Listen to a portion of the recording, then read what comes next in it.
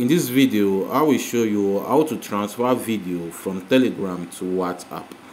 So to do this, firstly, go to the contact you want to transfer the video from. So I'll be using this one right here. As you can see, there are a lot of video right here. So you can then download any video you want to transfer to the contact. So I'll be using this one right here. Click on it for it to open. So let me pause the video.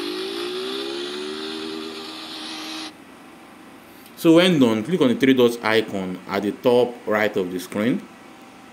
So you can then click on share. As you can see, click on share. Then select WhatsApp.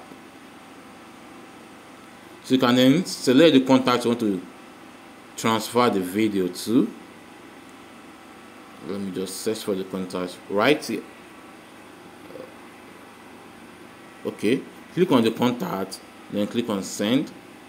Then you can add the caption if you want. Then you hit the send button.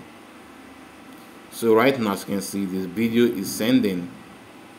Then the video has been sent. So as you can see, here is the video I transferred from Telegram to WhatsApp.